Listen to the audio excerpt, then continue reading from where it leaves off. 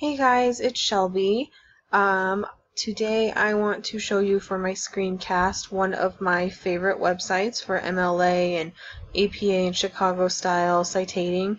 It is called citationmachine.net. You can choose between APA, MLA, Chicago, and there's also a button for more.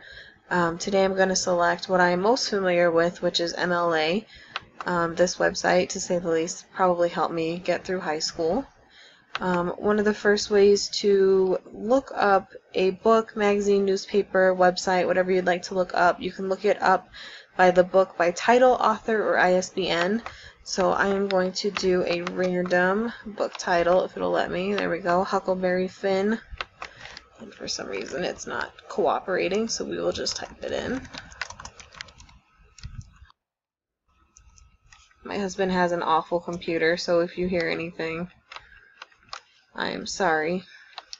Alright, so we search books, and it will pull up a list of books because there obviously are different types of books with the same name and so on and so forth, published different places.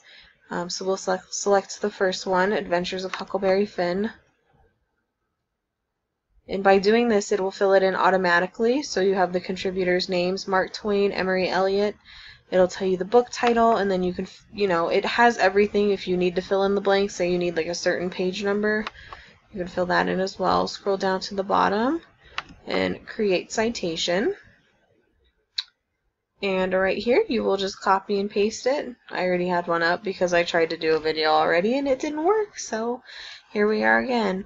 So it is the same, just copy and paste it. There's also another way to get the MLA citation. If you go back to the top and click the MLA button, it'll take you back to the main page and you can look up what am I citing, and you can click book, magazine, there's video, website. Just select what you would like and fill in the blanks, and then I'll get you another citation.